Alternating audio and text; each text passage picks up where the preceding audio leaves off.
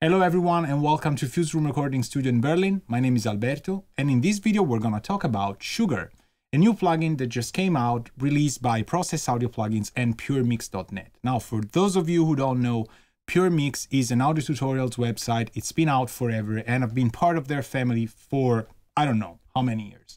So when they told me this plugin was in closed beta and I was gonna be called upon testing it for beta testing, I was super happy. Now it's been released and I thought it would be great to just go through the features that make this plugin really unique. It's a harmonic multiband exciter and you'll see there's some things that it can do that you can't quite find in other products. All right, so let's dive in. So here's the user interface that Sugar has. Pretty sexy if you ask me. From top to bottom you have the logo, you have the presets pane where you can load and save your presets, you have a global bypass button, and then you have the settings pane. In here, you can resize the UI, aka user interface, which is pretty common and pretty cool in new plugins for those of you who are losing eyesight, like I am. And then there's a show and hide spectrum analyzer, and you can pick whether you want slow or fast speed, high or low resolution, and economic, medium, or screen refresh rates. It can get pretty high quality and pretty intense, but it's really cool how the thing moves. You'll see in a second. Then you can pick whether or not you want the opacity to be normal or transparent for the dry signal. And then most important thing, you have a linear phase mode. So you can pick whether you want this to work in linear phase or not. Then you can show or hide the tooltips and you have an about pane. Then right below you have the main frequency area of Sugar. You have 4 frequency areas, low, medium, high, and air with a quantity slider from 0 to 100. And you have 2 colors, and you can pick one color and one color only for each band. So the programmers give you thick or punch for low, warm or broad for medium, shine or excite for high, and yin and yang for air. So obviously they're from low to high frequencies, and the crossover points are fixed. The developers thought it would be great to have direct, straightforward approach to this sort of harmonic excitement, and they optimize these various colors, punch, broad, shine, yin, yang, you name it, to work in those specific areas. So you do not need to worry about moving crossovers around. It will sort of work adaptively to your material. You can bypass every band, each and every band. You can bypass more than one if you want. And then right below you have more common things that you can see in other plugins. You have an input and output gain sliders.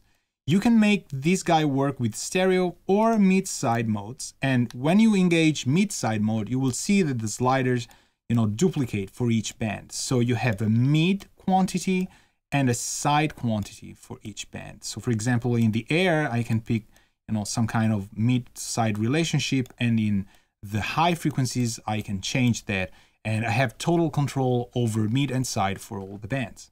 Then you can pick whether or not you want this plugin to output FX only, which is really useful for busing or parallel processing. And then you have a level management button. This button we stayed a lot in beta to make sure then when it's engaged and you're tweaking these bands, the gain staging keeps the volume, the output volume constant. This way you can really assess if your processing is doing something that you want or not to the signal. And it's also preventing from overloading the plugin. So sometimes it might happen that you want to go extremely high in the quantity of your low processing, and this would make everything just explode.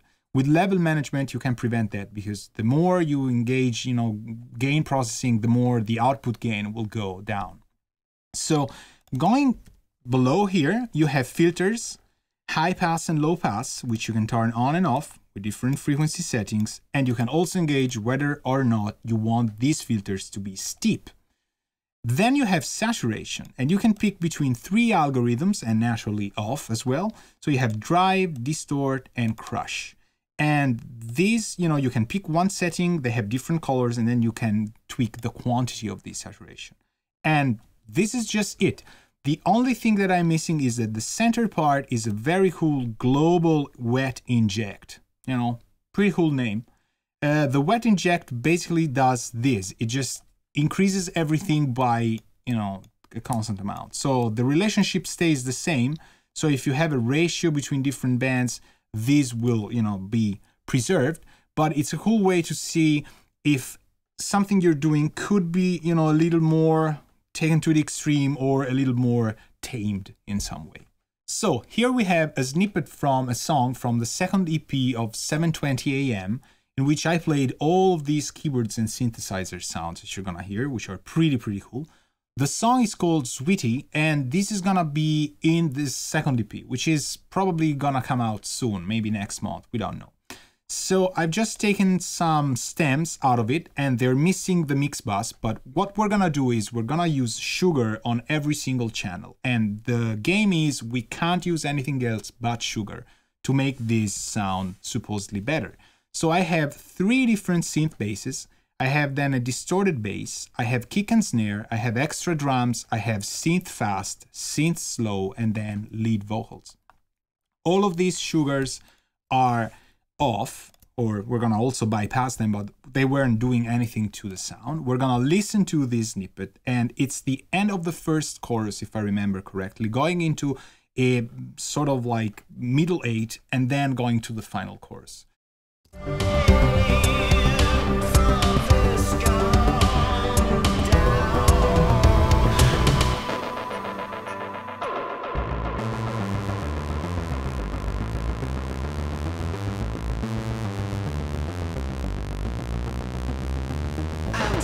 Dry, not satisfied, searching like a spy. Happy and sweet, happy and sweet. I love to run through the sound of my town. Happy and sweet, with my sweetest sound. Sweetest sound.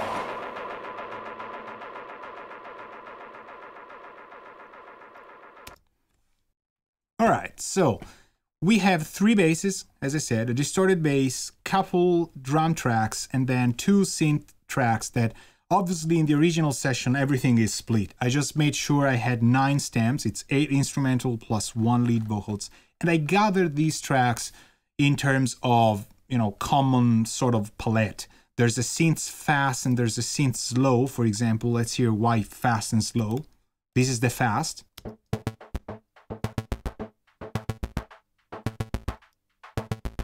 And this is the slow.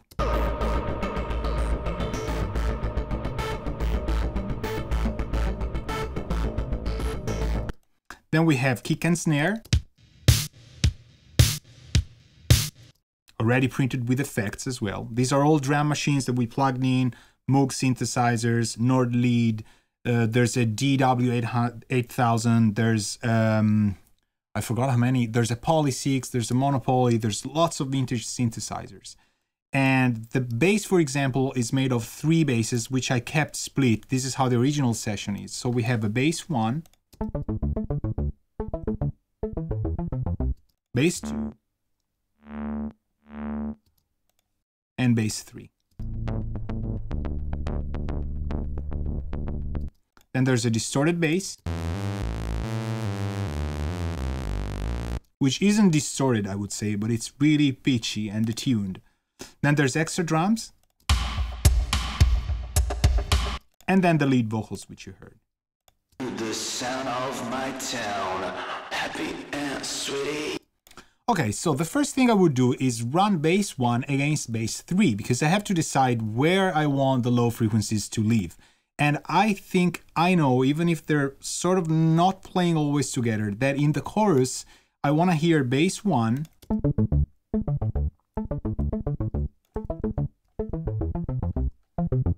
which does have bass frequencies, and bass 3. There's some sub here as well, maybe not as, blatant as bass 1 has, but there's some sub. So I don't want to cut both. I just want to make them, live together. Bass 2 is not that bass heavy, actually. Could have been a synth line, but we kept it in the basses. So let's keep an eye on bass 1 and try and see if with Sugar I can emphasize some of the sub. So I'll go thick and I'll keep this in at 0, then disable the filters, and I have a fuse room start preset just in case everything wants to be reset. And then let's go to check out these low frequency parts.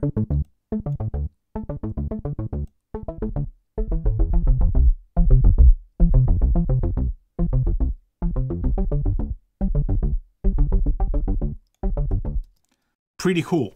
Now, I think thick is good. I already tried it, so I knew. But punch could also be cool.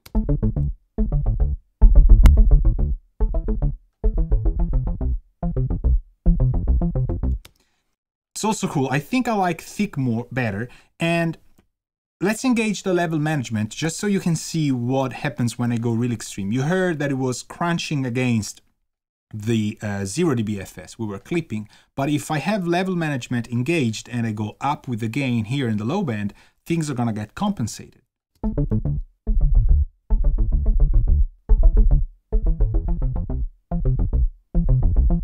So there's still a lot of energy, but there's also a compensation that prevents, up until the extremes happen, prevents the DA to just clip. So I think I like it around 60.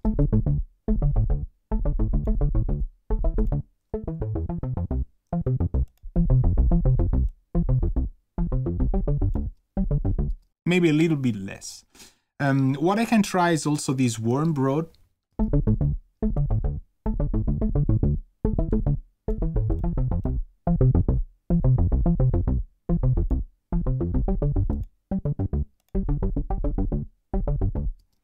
Pretty cool. I think I'm gonna leave it at that. Then I'm gonna open up bass 3, and I'm gonna open a Sugar on it as well. Now this guy has a smaller interface, so you can see the two things, but we can put both on a normal UI, for example, so that they stay both together here. And I wanna hear both of them at the same time. Reason being, when these two guys are on, I wanna hear how the sub behaves between the two.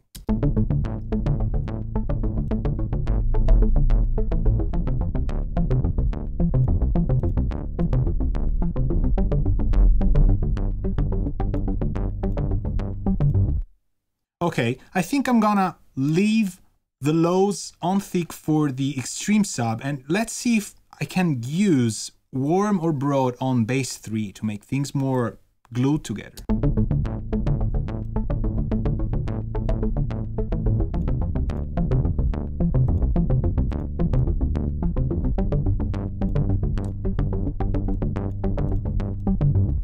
I think I like around 50 for this. And let's open up bass 2 now.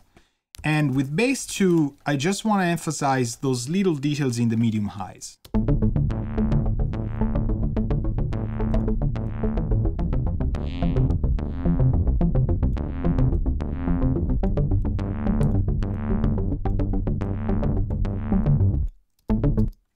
And that's it. I wouldn't say there's anything else that I need to be done to these three guys. So let's hear how the bass was behaving before and how, you know, it just become.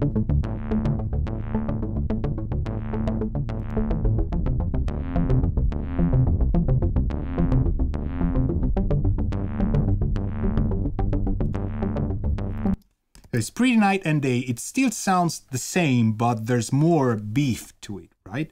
So now let's go to the part where bass 3 plays against bass distorted.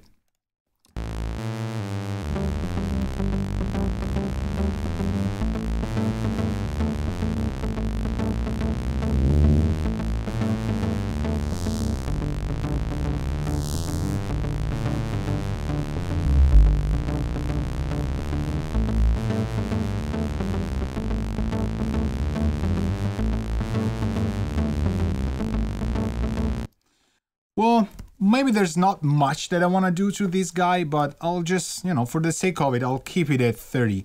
But it just sounds scooped the right way. This distorted bass doesn't really have much that I think needs to be done. So let's go to the drums, and I'm just gonna keep things, you know, in context by not disabling or muting channels that I've already worked with.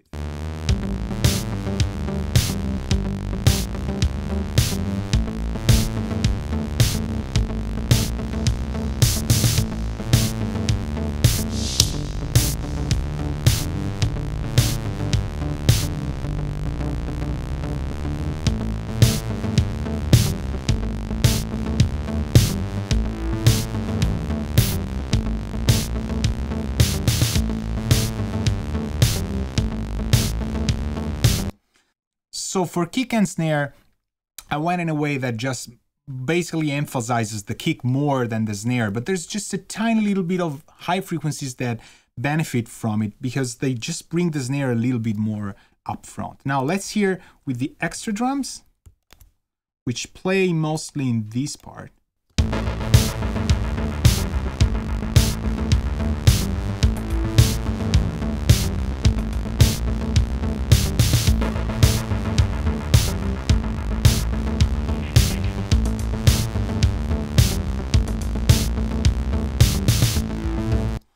There's those little details in the high frequencies really get emphasized and they just play around the stereo field, right? So this is pretty cool, I have to say. And let's see whether there's need for things to get just a little bit driven in this track. So I'm gonna use the drive or distort or crush, we'll see, probably drive, just something mild that can add a little bit of weight to the extra drums.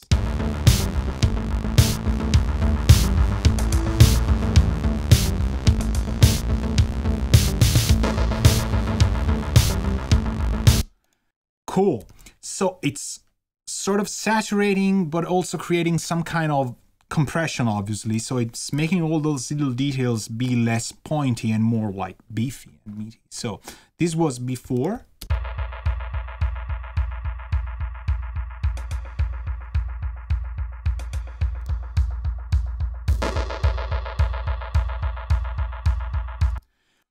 You hear that there's some sub which isn't really fighting against the bass stuff that we did, but let's suppose that I want to filter that because of how it works. I have filters here, so I can just use the high pass to get rid of those extreme lows. Maybe we'll play to our benefit here in this part where the 3 basses in the chorus are playing together and we don't want sub bass to just, you know, clutter the mix.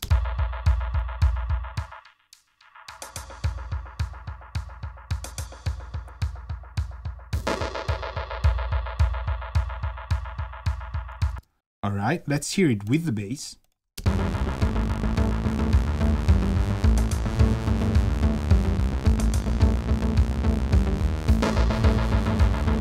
Well, I really like the sub, so I'm partial to not cutting it. Let's hear it in the chorus.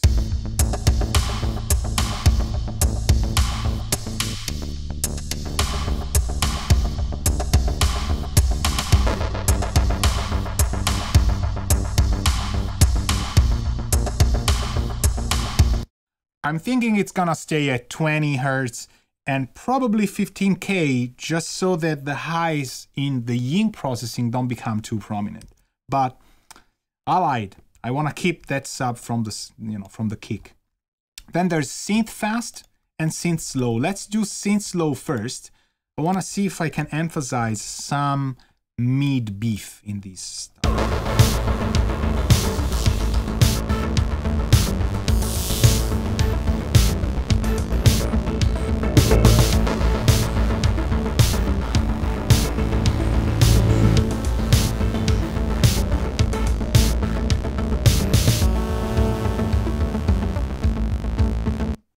All right, these I like a lot.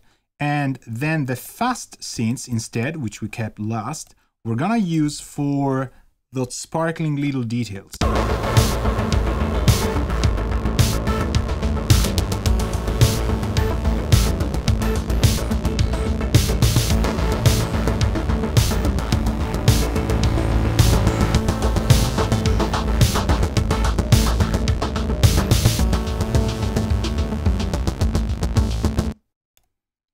So as an experiment, I just went crush and just cranked, the saturation knob, and you hear it becomes sort of a creative tool that's really cool for synthesizers especially.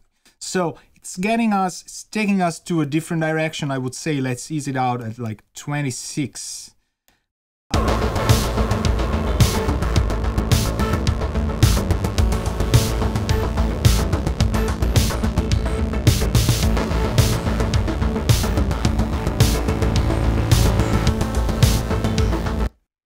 I like it this way. So we could try the wet inject to just make things go a little bit more or less, but let's not touch this. Let's go to the lead vocals, and then we're gonna process everything through our mix bus. So lead vocal, I don't know what we're gonna need. We used, I think, 4 mics together, 2 effect mics, 2 main microphones. So Happy and sweetie, happy and sweetie. I love running through the sound of my town. Happy and sweetie. there could be some presence that we can use. Let's see.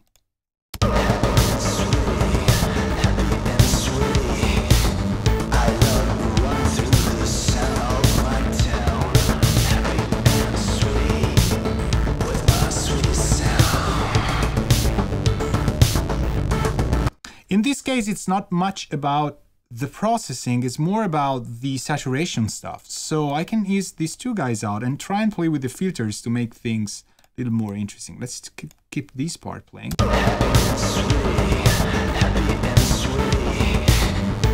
love running through the sound of my town.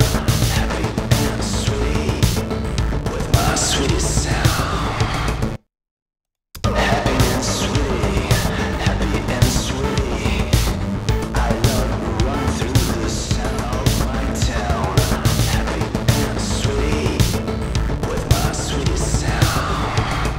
This could be a sound, for example. It's a little less open and it's more, just concentrated on the mid parts and has that distortion. In this case, distort really worked. So let's check the chorus to see whether or not it's too loud now.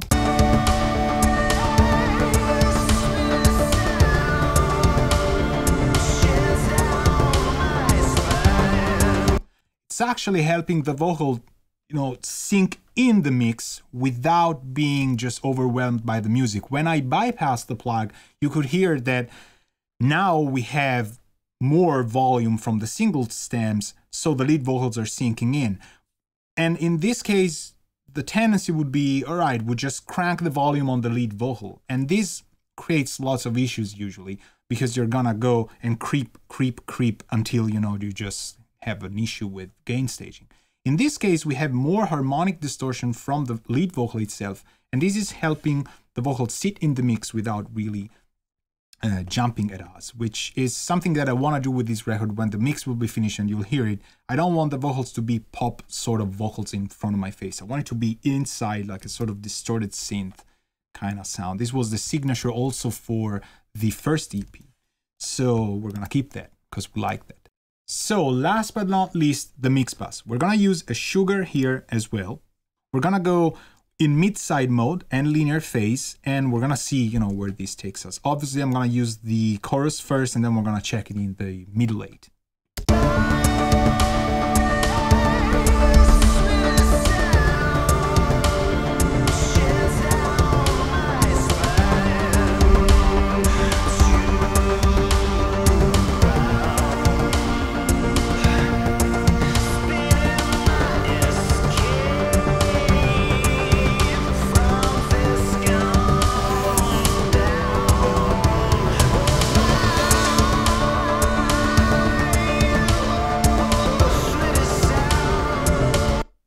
Alright, I like what it's doing to the shine, and I'm gonna try and see. I think this is getting close to what my preset usually is. I don't remember though.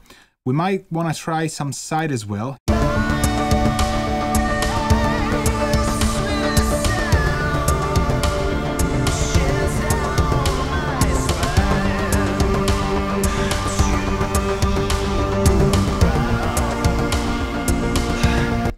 Cool, and now I want to use some distort just a little bit to see if I can get that little crunch.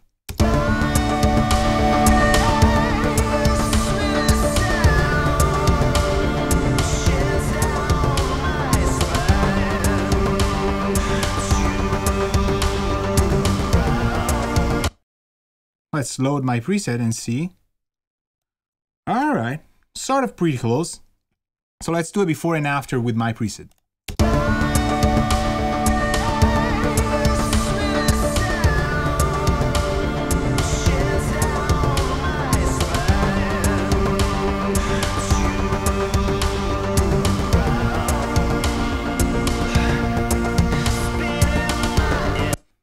So as you can hear, a little goes a long way in this case. We just have a little more density in the mids, a little more distortion saturation. We don't need to pump the extreme frequencies so much since we pumped the stems already. So one of the few things that I carry over my Italian tradition is I like my espresso black, no sugar. But in the digital domain, in this case, I have to say this plugin can do a lot of cool things. I tried analog devices for it, but the phase coherence is always sketchy. And when you do parallel harmonic exciting, you should be very wary about low frequency content and mid-high frequency content because it's gonna change your sound stage. The fact that here you can use linear phase and the fact that you do not have any issue with gain staging or distortion impedance from, you know, input and outputs like you have in real analog devices makes this plugin useful in a variety of cases. So download it, get it, you know, it's probably gonna get announced everywhere in the world very soon. So probably by the time you watch this video, it's already somewhere, you know, in a store near you. So thank you for watching. Until next time. Ciao.